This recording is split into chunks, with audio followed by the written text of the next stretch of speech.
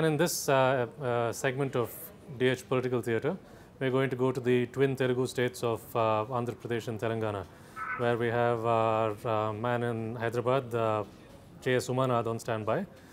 Umanadh, tell us a little bit about what happened here. It's a very dramatic result, especially in the Andhra Assembly and in Andhra, where Chandrababu Naidu has been wiped out by Jagan. Tell us what worked and what did not here. What worked for Jagan and why did Naidu do so badly? So it happened that Chandrababu Naidu has started, his journey to rebuild Andhra Pradesh, which was separated from Telangana, and he got a mandate for 5 years, and he was supposed to construct the capital, finish of major projects like Polavaram and other things like that. And Jagan, being a new entrant, into the assembly in 2014, he won the elections. He initially was supporting the government, but later on he found out that things were not moving fast enough, so he stopped attending the assembly. When many of most of the MLAs of his party came out onto the streets, and they were with the people most of the time. That's where the real the victory of Jagan has started. And yes, and his 360 days of Padayatra, just like his father has done, he's brought him very close to the people. And other than that, Naidu's own follies, like most of his MLAs, were not close to the people. They were corrupt. They were sand mining and other mining, kind of illegal mining issues that were rampant all around. Chandrababu Naidu himself also, he was so bogged down with the capital and Polavaram issues and non-cooperation by the BJP government from center. I think the distance between Naidu and the people have grown, grown a lot. So Chandrababu, of course, was very active on the in the mission to build an opposition to the Bharatiya Janata Party centrally. He was seen as one of the nuclei around which an opposition could build. Is this the end of his national ambitions? Is that it? End of the road? No, sir. As of now, just a few minutes ago, Chandrababu Naidu was speaking to press in Amravati.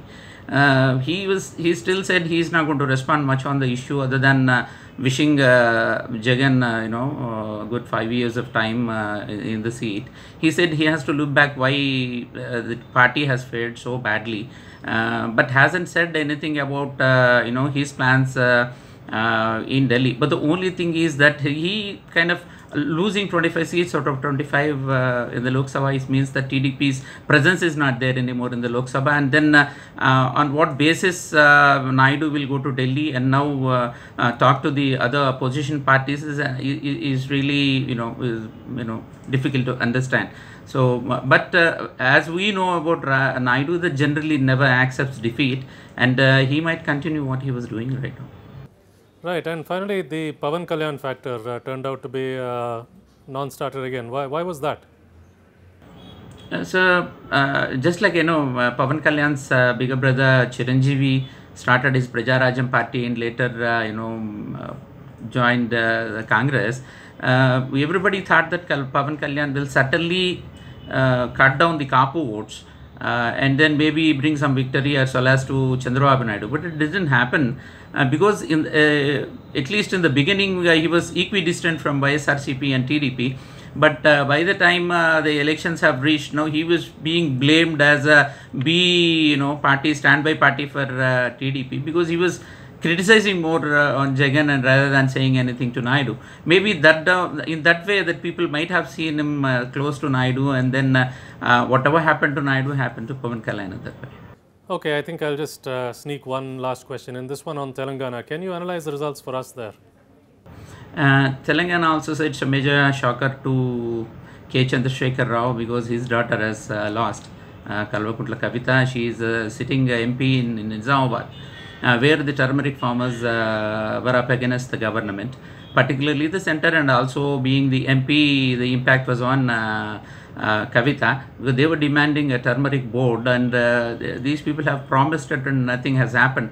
So that's another thing that caused it. And then there is a revival of BJP and also Congress in Telangana, which is in one way good for both the national parties.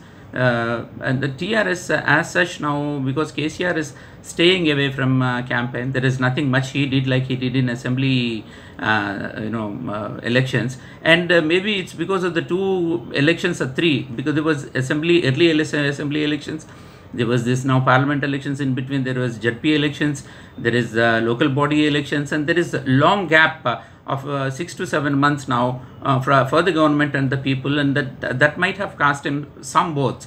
Now, as of now, TRS has only out of 17. They would have been only 9, and remaining all like BJP and Congress and one MIM has won it. So that might have the distance between people and KCR and might have caused the loss. Okay, we'll leave it at that. Dramatic results from the twin Telugu speaking states. Stand by for more updates as they come along. Thank you.